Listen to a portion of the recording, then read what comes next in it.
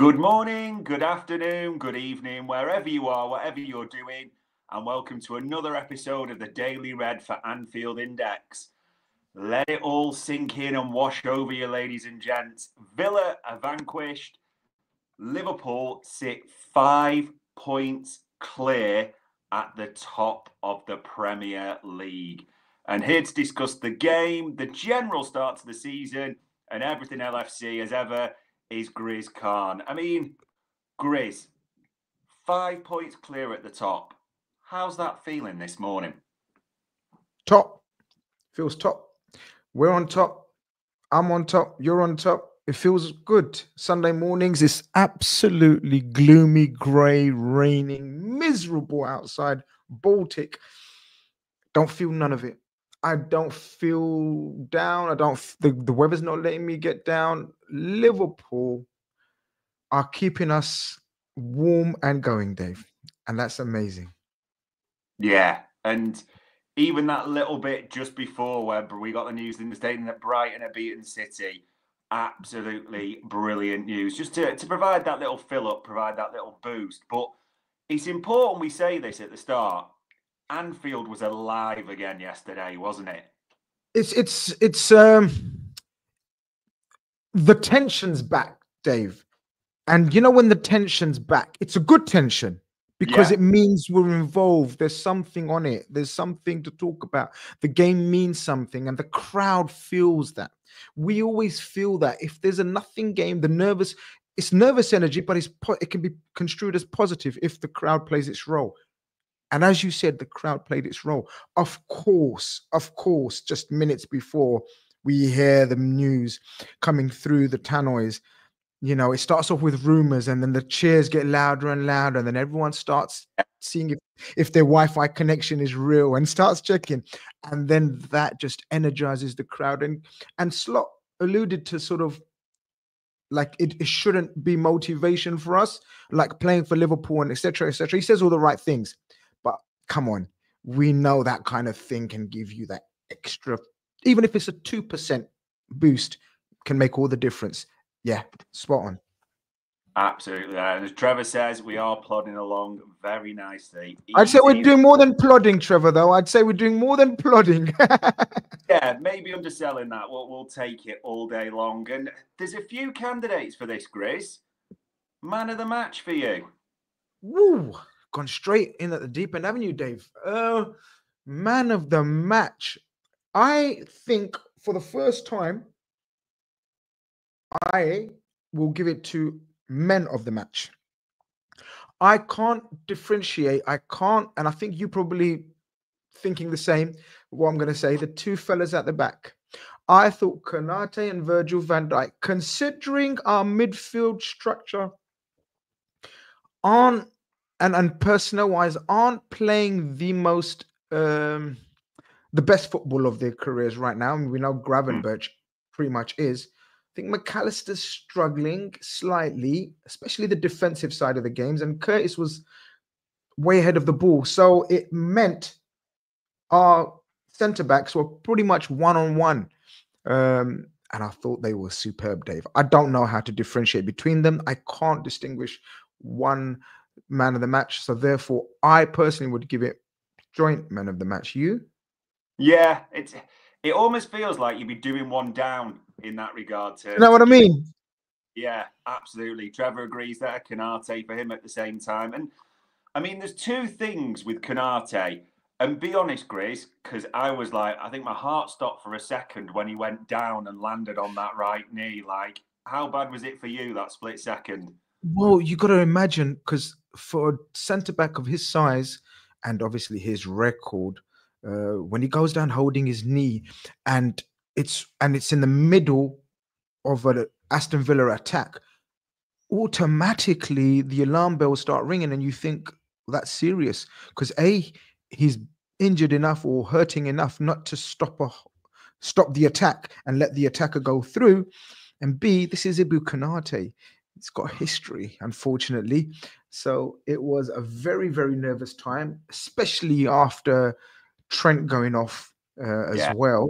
It's the last thing we need right now, coming up to sort of fixtures galore, pretty much 3 fixtures a week for the next foreseeable, and all crucial games. The last thing you want is valuable players going down. And right now, Dave, Ibu Konate is as valuable as anyone. Yeah, he has been absolutely sensational. And it's interesting that people are almost just cottoning onto it. But being honest, as it stands now and from what we're seeing, and he's got to keep this consistency, he's got to keep this availability. If he does, though, Grizz, a Player of the Year contender for you, even if it's just a Liverpool Player of the Year contender? There's no doubt in my mind. There's absolutely no doubt in my mind. In terms of Liverpool, him and Gravenberch and Virgil, and you have to always add Mo to the equation. Virgil, Ibu, and Gravenberch, for me, are absolutely leading candidates for Liverpool's. I mean, trying to pick one out, good luck with that one. If they continue the form and fitness, and if they continue the form and fitness, and Liverpool, as a result, are successful, then that will be the talking point going into Player of the Season for the overall awards. So it goes hand in hand. If they keep form and fitness, it will mean Liverpool have had a brilliant season. If Liverpool have had a brilliant season, then those nominated players will for sure be in with a shout, because we know how it works. It's usually given to the team that's had success of some sort. So yeah, look, right now, I couldn't differentiate between them three. I don't know if you can, because Gravenberch has been sensational, absolute. And again, he was yesterday as well, especially that second half. He was so good, Dave. And Virgil, the comeback, the renaissance has been nothing short of spectacular. Again, yesterday, magnificent, and the leadership qualities to go with it. I don't know. I can't stop talking about them myself at the moment. I don't want to speak. It's almost like I don't want to praise too much of them, because we know how football works. But right now, Dave, it's brilliant viewing. Yeah, absolutely. It almost is a nasty question, because if you almost compare them, it feels like we're almost doing. It's like your kids picking between them a little bit, isn't it? And you're doing them down. So they have all been absolutely brilliant so far. But we've got to talk about this guy, Mo Salah. I mean, 10 goals, 10 assists already, Grizz. Level now with Wayne Rooney, 35 goal and assist games in the Premier League. Just the difference again, isn't he?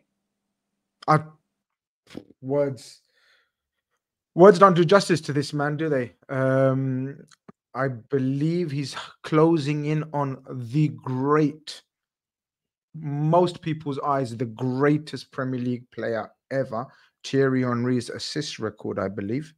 Yeah. And I believe he's close to halfway towards beating or matching Kevin De Bruyne's assist record in the Premier League, which is 20. What can you say about this guy that's not being said from Liverpool fans anyway? We know that the disrespect is there from pundits and rival fans alike, but the real ones that know anything about football and sort of from a rational and logical point of view will speak very highly of Mohamed Salah. The sane people that I speak to in the circles know what this guy is, and he's a phenomenon, Dave. There's no other way of putting it. He's a phenomenon, and I maintain when I say this that he will be remembered when he stopped playing more than he is right now, because we know what it's like. People will look back and say, Henry, Rooney, and all these other names that are ahead of him, Shearer and etc. Strikers, number 9s. The whole team was geared for them to score goals. Whereas this guy is a right winger, Dave. And don't let anyone tell you otherwise. You can check out all the heat maps you want, and you will see that the majority of the time spent, the majority of his touches are on the right side of midfield. It's unique what he's doing from right wing. Even the great, the best of all time, Lionel Messi, started off as a right winger, but ultimately ended up as a striker. Mohamed Salah is still doing all this from right wing, guys. He hasn't changed position. Many suspected he may change position this year. There was a lot of talk about, oh, Slot will use him as a central striker.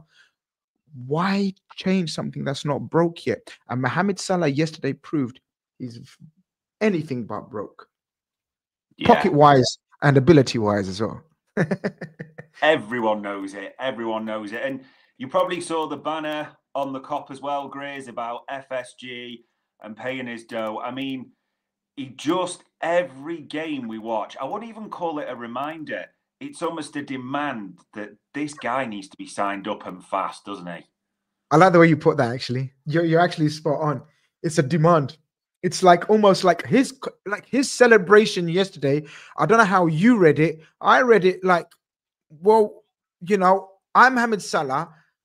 The same celebration was last year, and he's done it before as well. And it's like, what are you waiting for?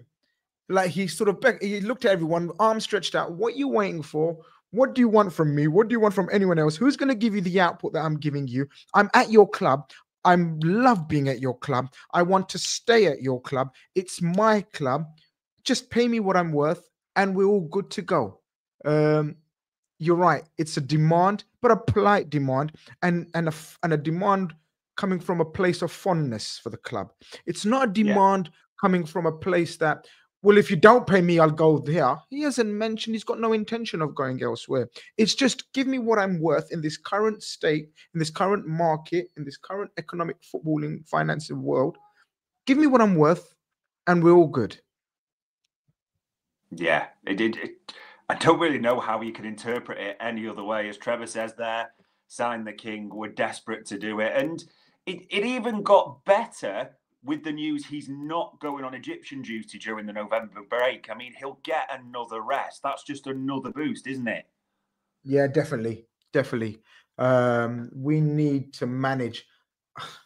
I wish Virgil wasn't so brilliant for his national team as well, made captain, and he's got his renewed vigor almost to play for his Dutch team, regardless of friendly or not friendly. Have you noticed that as well? So I wish Virgil had a bit of a falling out with a coach or something where he'd have a rest. Mohamed Salah definitely needs managing. It's noticeable that last couple of games he hasn't been brought off, which shows you that he does feel rested because of the break he's had. And he didn't start the League Cup game either, did he? So that was good as well. And this 2 weeks will be fantastic. You know, it will obviously hopefully give us some clarity with the contract as well. I expect further developments to take place and happen with that. And yeah, rest up. We have got a couple of key players that are 30 plus, and they have to be managed. And Mohamed Salah is definitely one of them.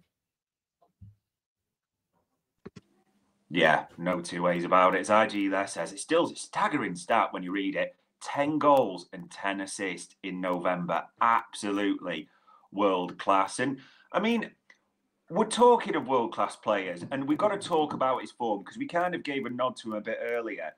It almost seems, Grizz, that Ryan Gravenberch got heralded as a new superstar at the sort of start of the season because he was so brilliant. He's kept that going, and it's almost gone a little bit quiet on sort of the praise for him. But, I mean, you saw his block yesterday, as Trevor mentioned. The form has continued, hasn't he? He's been brilliant still. Do you know why it's gone quiet, Dave? And it's a very simple theory. He's actually normalizing his performances week in, week out. And so people are almost like game week, well, with 14 games played or whatever across all competitions. And that's why it's going quiet, because people are thinking we can't just keep saying the same thing every week. Let's just accept him for what he is, which is a brilliant young player playing in a relatively new role. And he's doing amazing so far. Again, like you said, or was it before we went live, about if anyone predicted this situation, they're absolute lying. Well, if anyone thought he was going to be Patrick Vieira reincarnated in that holding midfield role, they also being lying to us or to themselves as well. I, for one, didn't think he had the defensive instincts or the aggression to play this role. How he has humbled so many of us. I always knew he had the talent technically and moving forward and the touch and the way he beats the press and everything else. But I thought he lacked aggression. I thought he lacked defensive nous, as they call it. I don't know if there's an actual word. Is there an actual word defensive nous? I don't know if there's an actual Oxford dictionary. We'll take But it. We'll take we'll take it though. We'll take it. He's shown us all that, Dave. I love his aggression. I love his reading in defensive situations and positions. And boy, has he sort of, what would you say, saved us from not purchasing a DM in the summer? If you know what I mean. You know what I mean by save. Like we're counting our blessings with this rebirth of Ryan Gravenberch. Yeah, there's no two ways about it. As John P says there, you can say it, Dave, that block was erotic. Pretty special it was. And it's become the norm, though. It is important to say that. We've seen so many games where those almost telescopic Jimmy Traore legs come round the corner and nick it, or just throwing himself, prepared to do the ugly stuff for the rest of the team is important. Even that block you talk about, even that block you talk about, Dave, I actually forgot about that. That was actually sensational block. Yeah. I mean, that was on target. I think the right back, I don't know if Trent was still on the pitch or whatever, but there was an overlap. So the fullback had gone with the runner, which enabled the ball carrier to tuck inside. I think it was Jacob Ramsey, maybe, tuck inside, and it looked, for all intent and purposes, that it was a shot on target and it would have troubled Kelleher. But then, as you said, those long legs, telescopic, and comparing him to Jimmy Traore.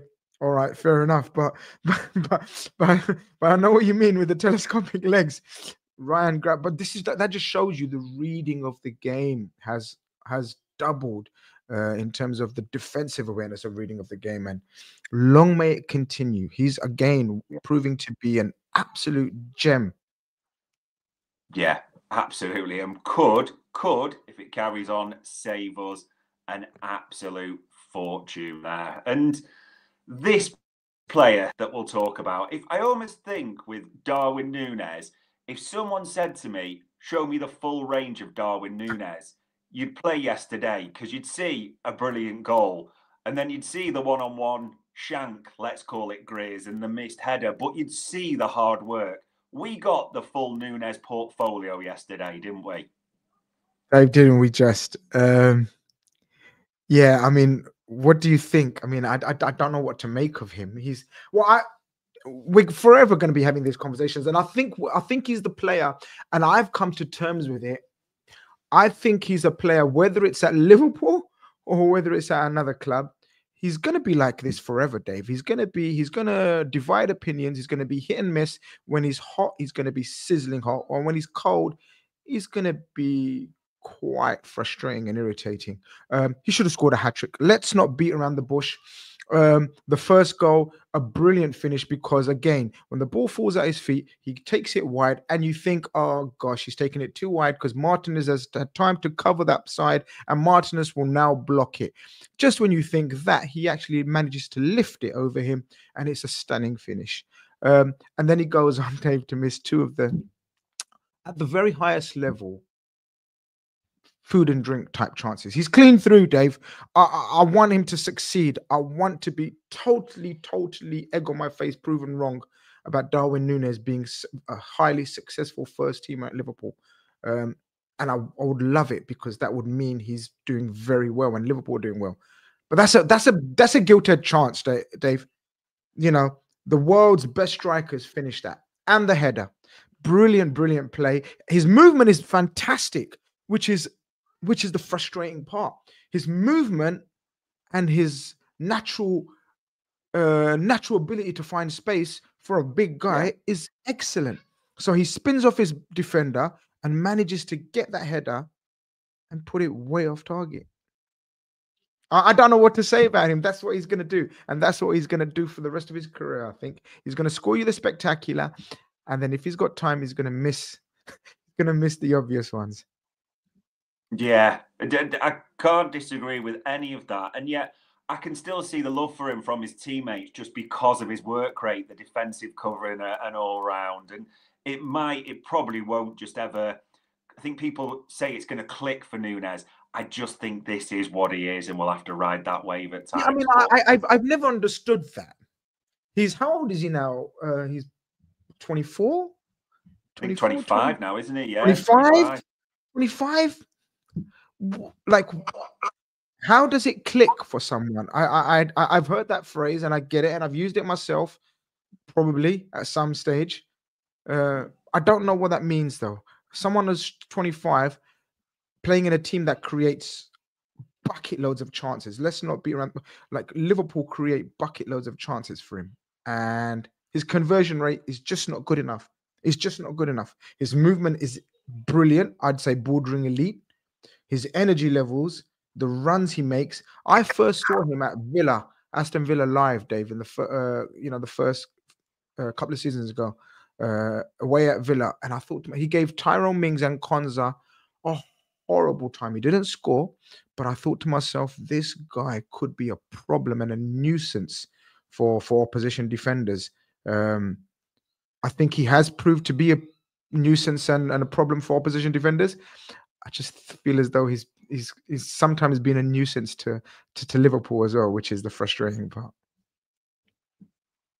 Yeah, maybe a good summary there by Van Man. Click means to pick the correct finishers instead of acting on instinct. But then at the same time, Van Man, we enjoy his little putter style, but we enjoy a good club in 3-wood from Darwin as well at the same time. So we do enjoy that variety. I suppose the only bad news, and we do want to talk about this, Grizz, that Trent Hammy issue, and just looking at what Arne Slot said this morning or what came through last night, he asked to come off. He felt it. He called straight away. And as Arne Slot said, he doesn't expect him to be involved with England, but it doesn't look good. Just how bad is it if Trent misses an extended period? Yeah, it's very bad. It's very bad. We've been marveling at his defensive displays, especially in recent weeks. I think the assist side and the attacking side has been leveled, equalized with some superb defending. You know, some of the attackers that he's pretty much kept in his pocket recent weeks, fantastic.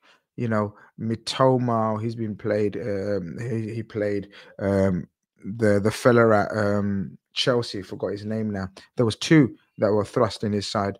You know, all these games that we played recently, AC Milan away, Rafael Leao. You know, he's done fantastic, Dave, from a defensive point of view.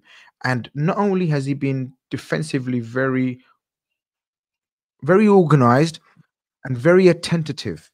The biggest criticism for Trent, from me anyway, and other far more experts than me, has been his attentiveness to defense, to position, to the runner behind him, to off the ball movement. And he's been fantastic. It's almost like Slot's coached him. It's almost like Slot has taught him how to be in certain situations and when things are developing and how to be ready. There's not a fullback in the world or ever that won't get beaten on his day from a fantastic, tricky winger. There's no one. There's absolutely no one. So that will happen. But his overall game, in my humble opinion, has seen a significant shift in terms of focusing, attention to detail, and it's shown. And then you add to that his natural ability to pass and create, and we've seen that against Arsenal and other games where he may not be having the greatest game going forward, but he'll keep persisting because that one magic moment will turn a game on its head. So we will miss that. So, you know, prayers and positive thoughts that it's nothing too serious, and hopefully he felt it before he actually done some damage to it. Yeah, that is the big hope, the grade of the. Hopefully, there's no tear; it's just a tweak. But we're all probably looking in that diary, people, aren't we? That Real Madrid might come too quickly, but that City game 3 weeks today, that might be the one you're thinking, be fit for that, and we'll move from there, but we'll have to see. And, I mean, speaking of Manchester City, Grizz, they've got to mind the gap. Arsenal, they've got an even bigger one, haven't they? And Chelsea away today. We can kind of watch this game with zero pressure and just enjoy it, can't we, really? Literally the best feeling to watch a game on a Sunday afternoon where you've handled your business, like I titled my post-match reaction yesterday. If anybody wants to check that out, we've handled our business. Man City couldn't handle their business, and now Arsenal, the pretenders to the challengers to the title, and I think that's a good way of putting it, actually. The pretenders to the challenges of the title. They're not even pretenders to the title. They're the pretenders to the challenges of the title. Have a very tricky away game to one of their most fiercest rivals, and a rivalry that has, I think, in the modern day age and era, very close to their North London rivalry with the Spurs, because Yeah. Spurs, as much as it's the local and it's, of course, it's the North London hostile, etc., etc., Chelsea have actually won stuff in recent times, and a lot more than Arsenal. So therefore, there could be claims from the Chelsea side that they are now, or have been for the last decade or so, very much for the last decade or so, the bigger club. So I think this is fantastically poised. And like you said, Dave, after us yesterday, we can just put our feet up, cup of tea or the choice of beverage, and enjoy our Sunday afternoon. Yeah, a 6-all goal fest with a number of red cards would probably be quite a splendid finish to the weekend. But we're just being greedy. Anything that comes off this, we'll have to see. But yeah, if you are an Arsenal fan or City fan viewing, as TransPennine Express, as Avante West Coast, as Virgin Trains will tell you, mind the gap, ladies and gentlemen. So there we go. And this one, as it comes into an international break, and I hate saying those words, Grizz, but we've got to say them.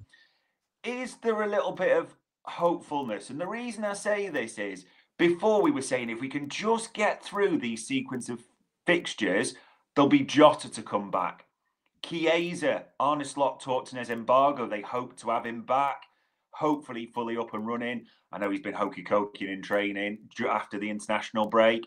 Maybe a positive update on maybe even Harvey Elliott.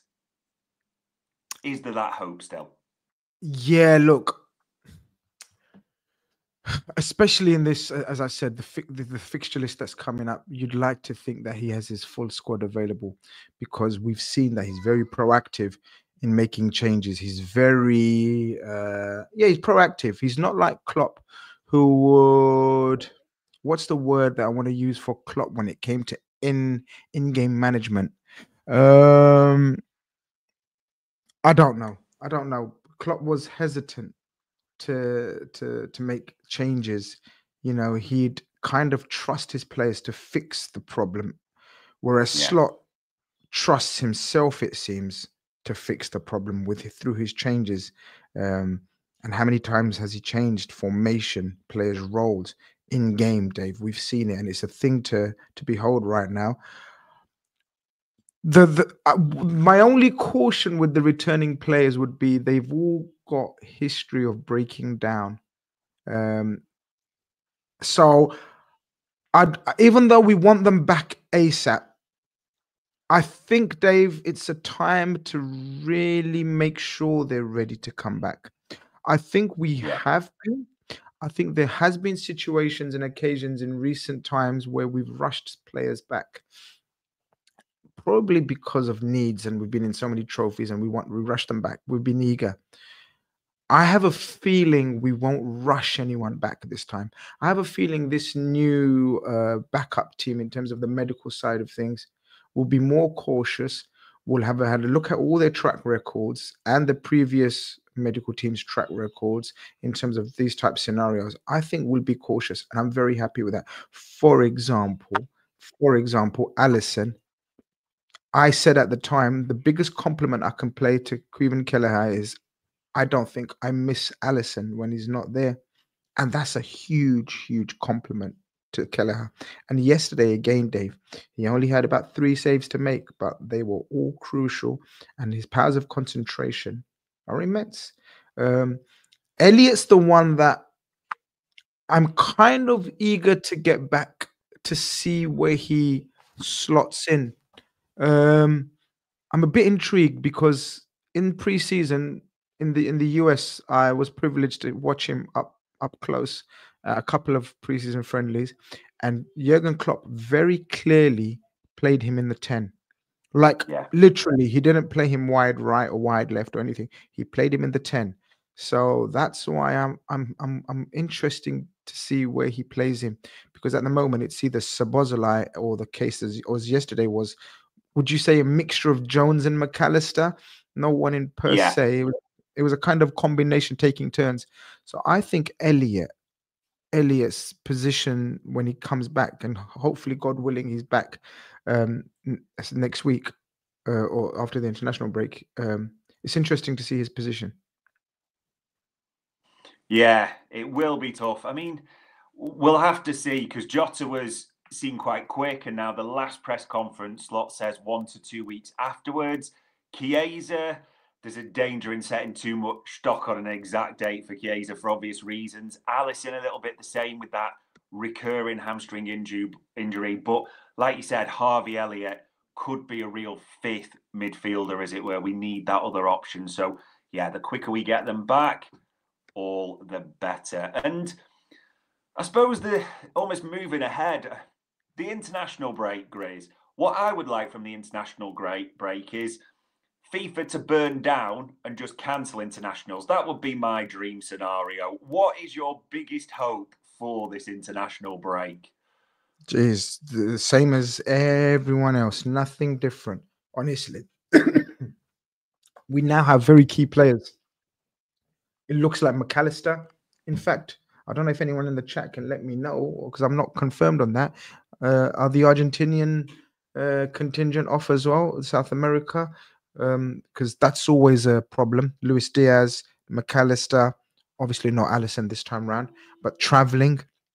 Because listen, Yeah. I know we haven't played anyone, and we're in the league yet, but every Premier League game is crucial and important.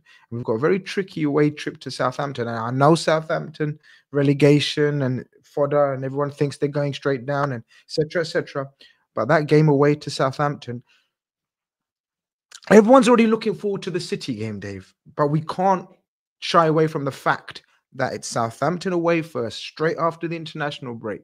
And that's when we're probably our most vulnerable. The first game, always after a break of sorts. So my hope is everyone stays fit, healthy, and informed. Yeah, that is literally all we can ask people realistically. If everyone comes back fit, and you look at the impacts injuries are starting to have on people's season and other teams, that is all you can possibly ask. Well, So fingers and everything. I've just seen John sends in the chat. He says Argentina play Paraguay and then Peru. I believe Peru is the highest altitude in South America, their ground. So someone correct me if I'm wrong, but I believe that's the case. And if that's the case, that's the one where, in fact, I have a feeling that could have been the game he played when he came back to play Wolves away last season. Do you remember, Dave, where he was atrocious in that first half? And I think he got substituted. Let's hope Slots learnt a few lessons like that. But then again, Curtis Jones has been selected for England, because this is the price of success. If your club is doing well and the players are doing well, they will get recognition from their national teams, which means they will have to go away on international duty. It is the cycle, and it is the way it is. We have to deal with it. Yeah, so sometimes they call it the price of success, isn't it? It is that simple. So fingers crossed and everything for the end of the international break. And I suppose the final one, Grizz, the final point, as you said, we are jumping ahead a bit, but that run when we come back, Southampton away, we can't just go, oh, that's the easy one. It'll still be a tough Premier League game back after the international break. And then I'm sure you know this, people, but Real Madrid, Manchester City, Newcastle, the derby, Spurs on the horizon. There's a real litmus test coming week on week after the international break, isn't there? Yeah, this is it, isn't it? But look, and as I said to you before we went live, it's good tension, it's jeopardy. It means we're relevant. It means we have relevancy in the title race or in the Champions League or in the League Cup, whatever competition, whatever game we're playing. Every game week, there's jeopardy, there's tension, there's nervousness. But again, we take that, right, Dave? We want that every week. Yeah. We don't want games that have no relevancy or we're just battling for fifth, sixth, or fourth or whatever. So long may it continue. Every week may carry on being a cup final until the end of the season, which will have mean that we had an amazing season. I want cup finals every week, Dave. Bring it on. A bit of echo there. Bring it on. I want a cup final every single week. And look, long may it continue. At the moment, we've done amazing. But, and I know everyone is, or some sections can get excited, and that's absolutely fine. If you want to get excited, it's absolutely, everyone's allowed to or entitled to support how they want. But I would just be a bit cautious, as I said, until the next 4 or 5 fixtures in the league are done with, because they're probably a harder set of fixtures until the very last 3 or 4. Don't want everyone to start looking at the last 3, 4 right now, because if you're in the chat, smash the like button first and foremost. There's over 120 of you guys in here. That's the first thing. But our next 4 or 5 fixtures are very, very tricky, and quite a few of them are away from, apart from City at home. We need to focus on the next 4 or 5, get as many players fit and healthy and in form going, and then we can sort of assess it at the end of December. Because and it's a huge, massive if, I know and I understand, but if come end of December, we are where we are now, the conversations may be a little bit different. Yeah, there will be excitement and plenty of Christmas cheer. And there we go, ladies and gents. We head into the international break. Just in case you missed it, 5 points clear at the top of the league. So all it really leaves me to say, as ever, is Grizz, for the time, for the insight and the commentary. Much appreciated, pal. Pleasure, mate. Always a pleasure. And good stuff. And ladies and gents, that was another Daily Red for Anfield Index.